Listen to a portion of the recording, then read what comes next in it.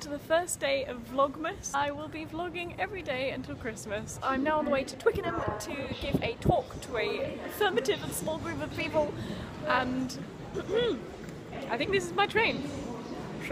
So I had the credit for my talk and it was helpful, and I'm not quite sure where I'm going. I think I'm supposed to be finding the bridge and I think I might have taken the wrong turn. He did give me good instruction. Oh, that's really pretty. I'll show you what I can see. I'm loving these lights. Why, Rachel?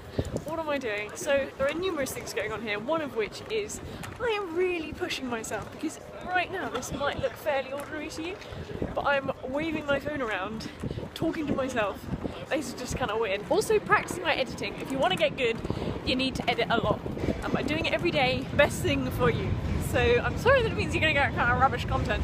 Okay, I've got some stairs, one sec. I've got my scooter with me, so it means I can't scoot and vlog at the same time, or that's kind of a death wish. Pushing social boundaries, increasing my editing ability, and accepting a challenge, because Midget Mio 2, I really want to be introduced to another place. Hopefully this will be fun for people who are like, what do you do as your job? For me to look back on and be like, huh, that's what I did all December. London is looking pretty fine tonight. I get kind of a buzz out of going against social pressures. 2, 1, go!